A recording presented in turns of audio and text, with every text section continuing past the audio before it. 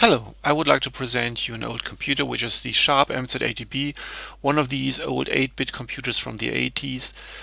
This one is the business model, top model, published in 1981 from a series of computers from Sharp. The first one was the Sharp MZ80K, then the B, then the A, and then the 700, 800. We have also 3540, a high 8-bit Z80 computer. This one was the business model, pretty expensive, and you can start it by disk or by cassette-based software. Sharp computers were marketed as clean based computers, which means that they don't have the BASIC and ROM. Everything has to be loaded. You can see here the loading of the double precision BASIC ASP6610 and the monitor. Due to its age, it's very difficult to find the old floppy disk, and this model here has a electronic emulated disk, but software is still working, as you can see. This model has 64 kilobyte RAM. We see here now the booting process again. I press the reset button. First the monitor is loaded, and then the BASIC from the SD card, which we'll introduce later.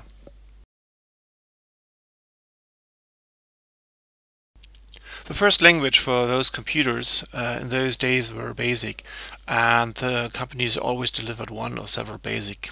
We have a disk BASIC, we have a tape BASIC, and you can see you can just print the content of the disk and then just load the content, load a BASIC oriented program, or start it directly. This is one of these strange software programs from those days.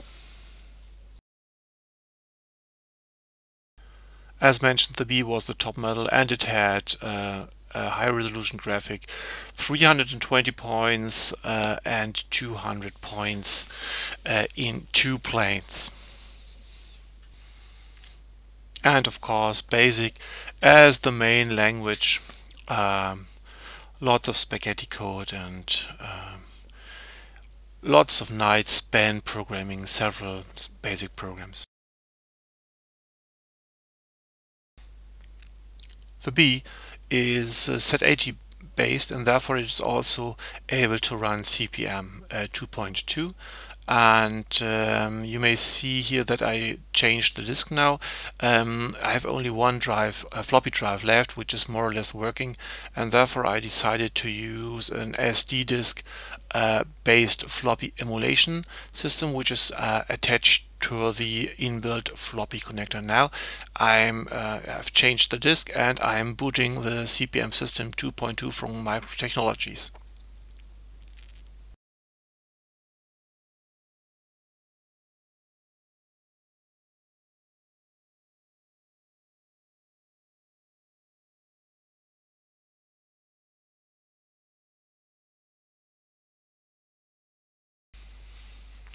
And all these bad days was tape-based computing. You have to buy normal cassettes to store and load data from this, and the B was a very high sophisticated computer those days, because it has an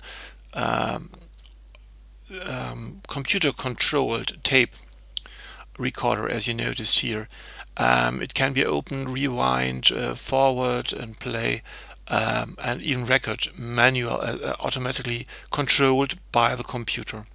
And you see here, this is a program which transfers stuff from the tape to the computer, to the disk. As I mentioned, the old floppies are mostly gone. They are not working anymore, and we have to transfer the software from the old floppies to emulators like this. This is a 2-disk emulator, which can you put disk images on an SD card, and then you can select which image is selected as drive 1 and 2, and then you simply boot the you just boot the computer and as you can see, the stuff is loading without any problems. Even here you can see even that something is happening.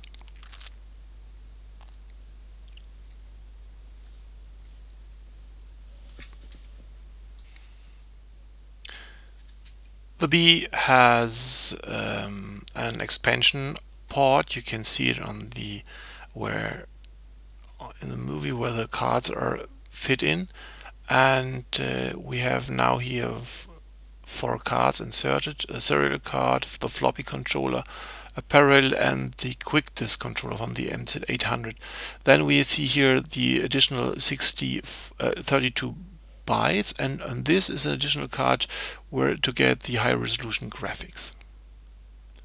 You can put in the expansion port another graphic card to get 2